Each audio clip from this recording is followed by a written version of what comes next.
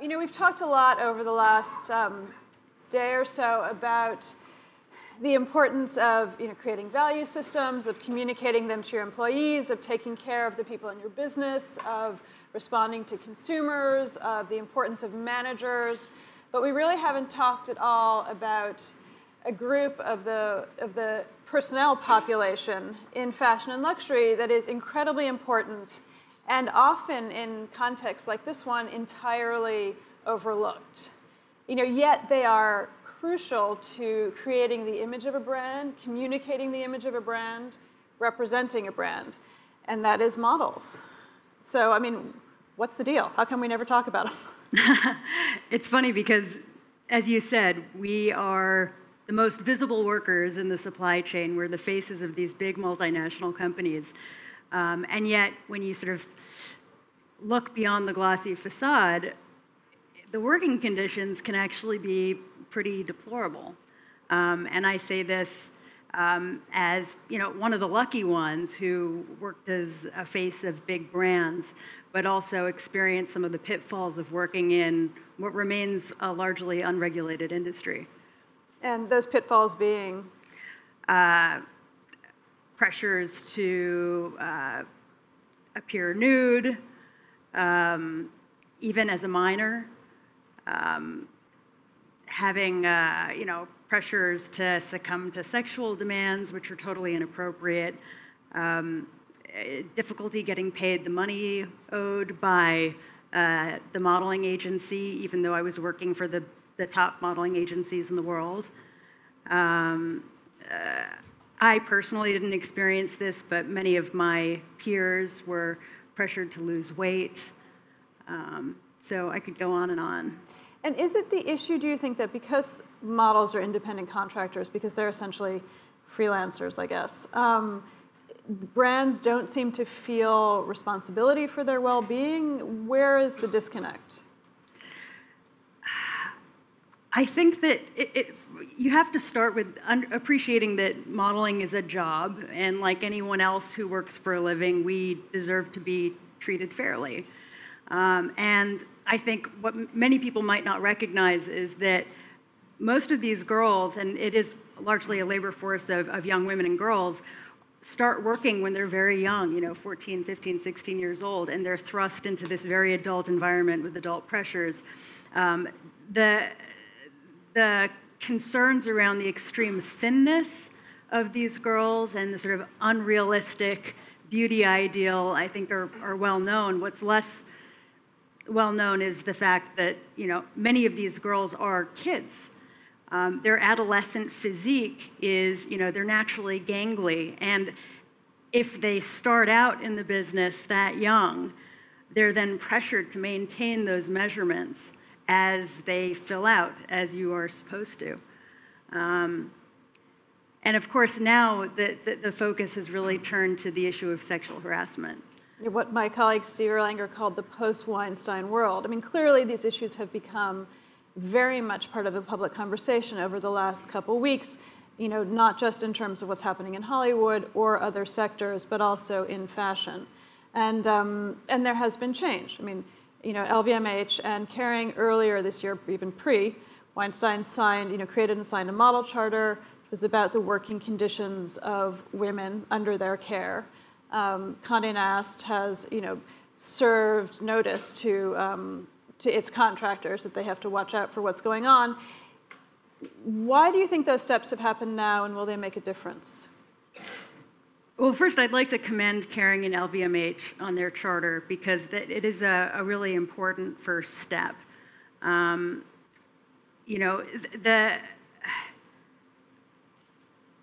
part of the problem is that what we found, we looked at the laws on the books. And even just a few years ago, when I first formed the Model Alliance, which is a research policy and advocacy organization in the modeling industry, we found that in New York, the fashion capital of, in the US, we didn't even have child labor protections. We were cut out of child labor law. And we championed legislation to correct that.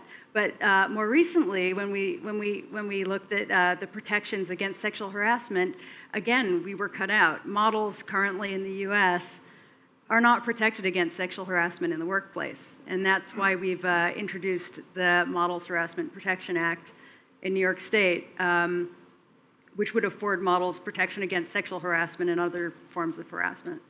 But it's funny, the fashion industry seems to be woefully behind when you look at the labor practices in place for people who appear to have a very glamorous job. We were talking earlier about, Natalie brought up vulnerabilities in the supply chain, largely in terms of what happened in the jewelry industry, what's happened in manufacturing with sweatshops. Is modeling the kind of last place of vulnerability in the supply chain? Oh, I mean, the fashion industry is an industry that is essentially built on the backs of women and girls. And although it's supposed to be for women, when you look at the people in positions of power, many of the people on this stage have been male CEOs. When you look at the photographers who are working behind the scenes, it's almost all men. And so although the models are highly visible, often we don't have very much power in the system. And then when you look at the opposite end of the supply chain, I mean, the garment industry, as we all know, is over 80% women who are also trying to have a voice in their work. So my broad vision for the work that I would like to do with my life is to really look at the whole supply chain and to think about how we on the modeling industry can leverage our platform to not only improve our working conditions, but amplify the voices of women who are less visible and who are literally risking their lives on the job, in some cases, just going to work. I mean, speaking of speaking up, how hard has it been for you, in starting probably the first organization that's really given models a platform to talk, to actually get them to speak? Because, we sort of talking about what's happened over the last couple of weeks, a model called Cameron Russell allowed or invited her colleagues to post anonymously on her Instagram page, often anonymous allegations about what had happened to them. And there's been a lot of action there, but there hasn't been that much of people really willing to stand up and say, okay, I'm talking now and I want to be counted. So how hard is it to get girls to do that? It's very difficult. I mean, in an industry where image is everything, then of course it's challenging to voice your concerns. And I know, and my friends in the industry know, that when we have gone even to the presidents of top modeling agencies and talked about predatory photographers and other people who abuse their power, our concerns have sort of been shrugged off often. Mm-hmm. And I think that what we're seeing now with the sort of hashtag #MeToo and posting to social media, obviously speaking out is a powerful and cathartic first step, but that doesn't solve the problem. And we all know that, the news cycle goes on to the next exciting thing. And what my hope is that we're not going to, in this moment, forget that we really need to take a really hard look at our workplace policies and cultures and demand change. Right, because you made a documentary in 2009, right, 8 years ago. Right. And it had a big impact. There's a lot of press. Everyone got very excited about it. And then they moved on. Right. So how do you make sure that, what is the kind of the story of the moment doesn't, just as part of the news cycle turn into another story, but actually, real change comes out of it? I mean, having good policies is part of the equation, but if you look at, for example, Fox News, they had good policies, but apparently that wasn't enough. So you need good policies, but you also, frankly, need worker power. And that comes in the form of unions or worker associations. And the the Model Alliance is part of a new wave of labor activism where we're trying to think about a new model for the labor movement. As independent contractors, we're unable to unionize, and so we're in an experimental phase now. But if you really want to look at making sure that labor standards and rights are enforced, I think you have to look to who has the best information on the working conditions and who has the greatest incentive to make sure that they are held to a high standard. And who is that? That's the workers themselves, right? It is not someone parachuting in from the outside telling people how things should work. It's the models themselves, the garment workers on the ground. And I would really encourage anyone in this room to make an effort to speak with grassroots women labor leaders. There are many of them, and I'd be happy to introduce you because I know that that might not be the people who you normally speak with, some of you, but they are the experts on their working conditions and the changes that need to be made. A lot of what you're talking about is sort of US-centric. I mean, fashion and luxury, this is a global industry. So how does that work? How do you balance, laws in the US, laws outside, conditions in, companies that span the globe, but have different responsibilities? Yeah, I mean, the fashion industry has always been one, and the garment industry, that is very fractured. And I think that having a culture of responsibility really needs to start at the top, and you need top industry leaders who are urgently behind creating that culture. Mm-hmm.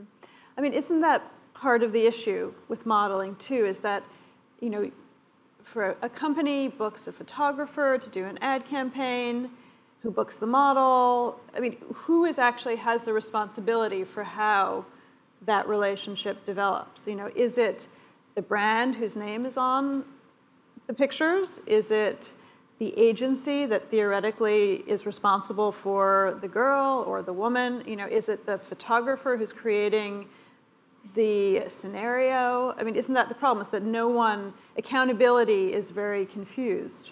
Right. Yes, and so that's the problem in the modeling industry with respect to sexual harassment. When you have this multi-level structure of hiring, no one is really being held accountable.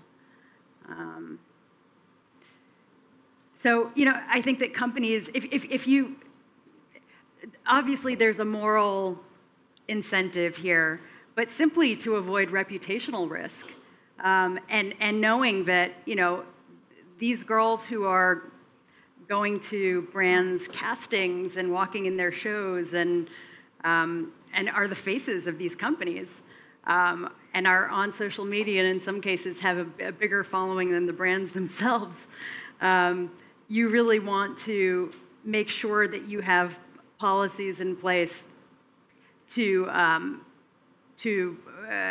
avoid issues around sexual harassment. If you really want to avoid sexual harassment on set, hire more women. There are fantastic, female creative directors, photographers, and so on. I hate to say this, but I'm sure women can engage in sexual harassment too. I mean, it's possible, but I have yet to see, a hashtag social media storm. Hashtag her too. Yes. So. No, and it's good that you're pointing out that this is, it's not entirely one-sided. At the Model Alliance, we have a grievance reporting service, and many models and actually other industry professionals have confidentially reported their concerns. I would say that it's just as many male models come to us as female models, and I think it's doubly difficult for the men to speak out. Because they're experiencing predatory behavior from other men. So, I mean, is the kind of part of the solution to this, having agencies work more closely with companies, or companies work more closely with agencies? Is it the women, empowering the women themselves? Is it public accountability? What is the sort of the next step to, making this the beginning of a new stage and not just a return to the old stage?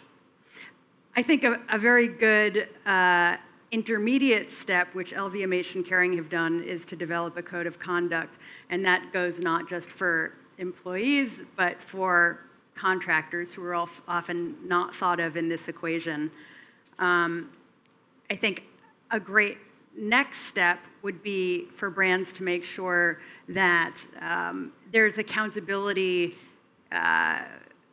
with the agencies that they're doing business with, and that the agencies have policies and programs in place to make sure that labor standards are respected. I had a meeting recently with a large group of young female models, and with the lawmaker who's sponsoring our bill. And I asked them, raise your hand if you have been put on the spot at a shoot or a casting to appear nude. Every hand in the room went up, every single one. So it's very clear that this is a pervasive problem. When I was in a meeting recently with the head of agencies, and we discussed what policies or programs they have in place to address these concerns, it became clear that they didn't have any. So I think we're just at the beginning of addressing these issues, which span the entire supply chain. And in terms of brands wanting to think about what they could do sort of more globally, I know that the ILO is thinking about having a convention on gender-based violence at work, which will be determined, I think, in June of 2018. If you want to get out in front of these issues, then it would be fantastic for brands to support that initiative. Okay, I have one final question, and then we'll go to everyone else here. What is the risk if you don't? I mean, we saw what happened with Terry Richardson and Valentino getting attacked and having to disassociate itself, and Diesel getting attacked. But that again, like, that went quiet pretty fast. So what could happen if people don't kind of investigate their own pasts, I guess? There are many Weinsteins. There are many Weinsteins in our industry, as in other industries. And it's been interesting to see how, kudos to the New York Times for catalyzing everyone in this discussion. How media companies and other, stakeholders have really risen to the occasion in the last couple of weeks and are taking this issue very seriously. What could happen? What could happen? Well, I don't think anyone wants to be associated with child abuse, with, if your brand image is, it's about empowering women, having photographers or stylists or creative directors telling girls that they have to provide sexual favors at a casting in order to get the job, that's probably not something that you want associated with your brand. I would think that's probably true. All right, questions from the audience for Sara? Alex? Good morning. I work at Oscar de la Renta. We employ lots of models. Our relationship is almost exclusively with the agencies. And while I would not say that we have expressed a code of conduct, as some of our peers have, we definitely have a code of conduct. It comes from my office. The agents, as to things like underage, frequently lie. We have situations where we got into some hot water for putting a beautiful girl on the runway who was underage, but we were told specifically otherwise. There was litigation around it. I find the agencies, well, you said culture of responsibility. They are the opposite. And I'm not telling you anything that I haven't told them directly. I think that they are the first line of defense. I hope the Model Alliance is pressing hard with the agencies to make sure that they actually develop some codes of conduct and responsibilities. Because, you know, we as a brand, now, photographers are perhaps a bit different, but we as a brand, we don't have a relationship with you as the model, we have a relationship with the agency. And they need to make progress, in my opinion. Maybe you could comment. But can I just ask a question? I mean, if an agency tells you a girl is 18, can't you just ask her to double check? Well, this is what I told our team. I said, you know, we're going to have to card them. Right. I mean, this is really what we're going to have to do, because the agents, they want to make their commission, and they'll tell us whatever we want to hear in order to get their girl on the runway. It is awful. They are a group that are not particularly scrupulous, in my opinion. Okay. Thank you for that comment and question. To give you a little background, modeling agencies used to be licensed and regulated as talent agencies, talent employment agencies. And in the 1970s, starting with Ford models, they changed their corporate structure to management companies. And as management companies, they have absolutely no responsibility to the talent whose interests they're supposed to represent. They are not required to be financially transparent. They are not required to abide by child labor laws. And so I'm interested in working with agencies as well, but I would say that the most resistance that the Model Alliance has experienced has actually been from the agencies. So I agree that they need to take a stand here and be more accountable. Okay, well, sorry, one last question, and then we do have to go because we are way out of time. I'm really touched. I mean, we didn't know that, you know, this is the background of the faces that we see. But how many girls do they have the passion to become this, or they really need it? They're two different things. I mean, it's an aspirational business, right? So there are far more girls and boys who are going to want to become models than are actually going to get legitimate modeling work. And that's another reason why the fact that the agencies that are sort of the gatekeepers not having any requirement to be responsible to their well-being is problematic. But you know, many models are the primary breadwinners for their families, and they're sending money back home to Eastern Europe, Brazil, wherever they're from. Often they're, you know, in a big city, unaccompanied, without any kind of parental support. I was fortunate, you know, I started modeling at 14 years old, but my family was with me in New York, and it's not like I dropped out of school. Many of these girls actually will drop out of school thinking that they have to kind of grab the brass ring while they can. Another reason, besides the physical demands, not to hire underage models. Okay, so upshot is it is on you, I think, to make this one better. Thank you very much. Thank you. Okay.